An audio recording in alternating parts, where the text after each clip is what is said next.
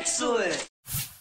What's up guys, welcome back to Paul's Hardware. Today's video is called The Trouble with RGB LEDs, and if you think the trouble with RGB LEDs is that they exist at all, then this video is probably not for you, because I'm not going to be saying no one should have RGB LEDs. In fact, I'm going to be advocating for them to some degree, but also advocating having the right and proper amount of control over them. So for that purpose, I have some brief demos here to show you. I'm going to explain a little bit more fundamentally how RGB LEDs actually work, how you can get the vast variety of different colors out of them by using motherboard software control or an actual controller that might be included with an RGB LED kit. And then finally, a feature that I believe, to my knowledge so far, is exclusive to Gigabyte boards with this current round of Z270 stuff that's come out, which is the addition of a 5th pin connection for the RGB LED strips themselves, which gives you the ability to do not just RGB, but RGB-W, including a specific channel just for white, or RGB-UV, using that other specific channel for UV lighting. I'm not a big fan of UV lighting, but some people are. What I do like is being able to get the actual pure white out of the RGB LEDs, because often when you try to take a motherboard or an RGB LED and set it to white, you get more of a bluish tone, because what it's actually doing is using the 3 diodes. That's what LED stands for, is light emitting diode, and every RGB LED has 3 of them, at least if it's RGB. One is red, one is green, one is blue. So for a more precise explanation of how these RGB LEDs work, why don't I just plug this one in right here. Basically, you have a 12-volt connection, and LEDs can operate on either 12 volts or 5 volts. So double check. Most of the motherboards that have headers on them, like this Gigabyte Z170X Gaming 7 or Aorus Z170X Gaming 7, actually has the pinouts on the motherboard and a 12-volt connection. Some of the kits that you might buy off of eBay or something like that might be 5 volts, so do double check that. Now, each actual light that's on this strip, and they're spaced out fairly evenly, is referred to as a 50/50 LED. That's specifically referring to the size, which is 5 millimeters by 5 millimeters. And then each light here actually has 3 diodes within it. Each of those diodes receives a signal coming down the cable, and that's why there's 3 other plugs besides the actual 12-volt signal coming through. And then the 3 connections provide data that tells each little diode how bright to be. So you have actually 256 levels of brightness from 0 to 255, and that is because the way computers primarily work is communicating via bytes. A byte is 8 bits. So if you've ever adjusted color using a computer, then you might have been presented with something like the color wheel that Gigabyte has provided here in the RGB Fusion software.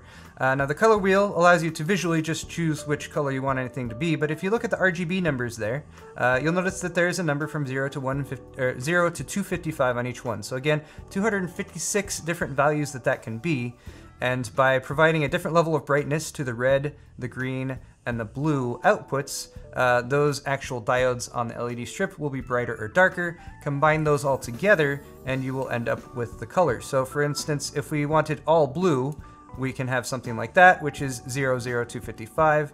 If we wanted all red, kind of the same thing, 255, 00. All green, 0, 255, 0. Now, you can actually do a little bit of math here and figure out why these all are as they should be, because computers typically communicate in bytes. A byte is 8 bits, and each bit can have 2 states that it can be in, a 0 or a 1. So if you take 2 to the 8th power, indicating each of those separate states that each bit in a byte can be, you end up with 256. And if you've ever used computers before, you probably see this number all the time because it is frequently used as a power of 2. So going back over to our RGB software here, each of those, a single byte of data can be transmitted to tell each diode what color it should be and what brightness, I'm sorry, not what color it should be, but what brightness it should be. Right now, what you might be seeing, if you're at least looking at me and what I'm holding up here, is the LED strip, which is blue, and then the motherboard over here, which is actually green. So here's just an example of a little bit of a snafu that you can get into when you're connecting RGB LED strips, which is it's not standardized. You have, again, RG and B, but those are sometimes switched, flip-flopped around. It's not necessarily going to cause a huge problem or fire anything if they get switched, although the 12 volts is, of course, very important. Make sure the 12 volt always goes into the 12 volt plug. But it just means that the motherboard's trying to say, hey, make it green, but it's got green and blue switched around, so it ends up being blue. The way you can combat this is actually via adapters. such as this one that ships with cable mod LEDs that are made to work with ASUS motherboards, and this actually flips a couple of the wire leads in there so that the motherboard's output corresponds with the input that's being expected by the LED strip. Now these new LED strips from Cable Mod actually have 5 connection points, again, one for the 12 volt, that's just providing power, and then RGB and W. And that 5th lead coming out there controls the other LED, and you actually might notice here, these are completely different LEDs. There's actually two 50/50 LEDs on this strip that are side by side. One is RGB with 3 diodes in it, and one is just a single strong white LED, which only does white, because you may have noticed, if you've ever done anything with RGB LED boards in the past, that when you try to represent all white, which I will attempt to do here very briefly, like so, you notice it's not the same color. In fact, this has potentially a little bit of a blue tint, or maybe even a little bit of a green tint, depending on how colorblind you may or may not be, and it just doesn't look as clean or as bright as it should. So for that reason, you can get these strips, which are RGB-W, and then the software actually, at least in the advanced section for Gigabyte's RGB Fusion software here, allows you to go down here and individually control just the header that's coming out. So one thing you can do here is actually calibrate it, which is pretty useful. If you don't have that little adapter, you can tell it that no, the center one should be blue and this one should be green, so flip-flop those around if you're not getting the right color out of your connected RGB strip that the motherboard is trying to say. But then here you can also tell it to enable the white LED as well, which I have turned on. You can disable the white LED, so it's just only going to use the RGB ones. If you want more consistency, like for example with our Aorus motherboard here, also has RGB LEDs on it, but no white ones, so if we wanted everything to match up there a little bit more clearly, we could. Or you can tell it just do the white or UV only, which is nice if you want to have the versatility to turn off all the RGB ones, but keep the white ones on, just to have, you know, if you want a Christmas time, you know, white Christmas theme or something like that. You have that flexibility to be able to do that.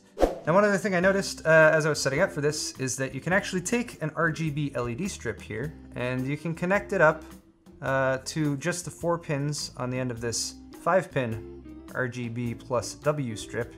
And as long as I get that correct, you can actually extend that a little bit. Now most RGB strips are going to have a limitation on how many of these you can actually daisy chain after these. I believe the cable mod strips here are limited to 3 meters in total, so bear that in mind. You can't infinitely connect these up, but it does give you that option. However, one caveat here that I should point out is that, again, if you have flipped values, like right now, it's trying to be green, but this one has the green and the blue flip-flop, so it's blue instead. So it's not always going to work 100%, but I did think that was kind of fun that you could connect up both of those. So if I'm getting back to the main point of this video, what is the actual trouble with LEDs that I'm talking about? Well, the main trouble with RGB LEDs, in my opinion, is the fact that although you can have a wide range of colors, up to 16 million if you believe the marketing hype, and yes, you can send a signal to all the RGB LEDs to potentially represent 16 million different colors, or 16.7 million, but really the subtle changes as you adjust, say, one level of brightness on one of those diodes isn't really that significant.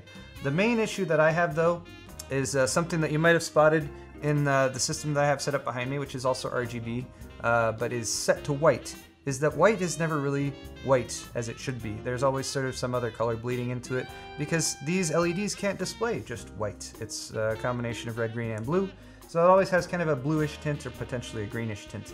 Now, I also wanted to point out, as I'm giving some praise to Gigabyte for including this capability on their most recent series of Z270 motherboards, I'm also going to offer some critique, because consistency amongst your lighting in your case is probably going to be important to you if you've at least taken enough consideration to think, I want my case to be lit up. So consistency with lighting, I think, is important. Having this connection, I think, is useful in that particular respect, but also a critique where critique is due.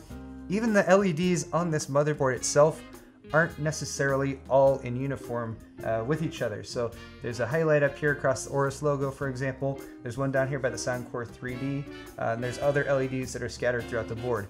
On the software, if you go over here to the advanced section, you can go to peripheral devices, so not just the main board and controlling all the individual parts there, as well as the RGB header, but also the peripheral devices that can be connected up and all synchronized and controlled with this software. So you might notice I have a Gigabyte Extreme Gaming graphics card on here. VGA control is also available.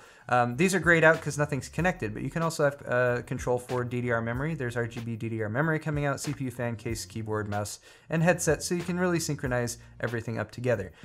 The other thing that I wanted to give them huge props for, and this is a shout out to those of you guys who are like, RGB LEDs suck. Look at that single button. Turns everything off. And that's what I like about the new class of RGB products that have come out, at least in the PC market, is you have the ability to, like, on a day when you're feeling happy and joyful and you want an RGB rainbow going throughout your entire computer, you can do that. Or on other days when you're like, you know what, I just need to get some shit done. Turn them all off, and you can give yourself a much more subdued look. Or maybe you just like when you go to bed at night and you have your computer in your room and you want things to be a little bit darker and not have a light show going on while you're trying to sleep.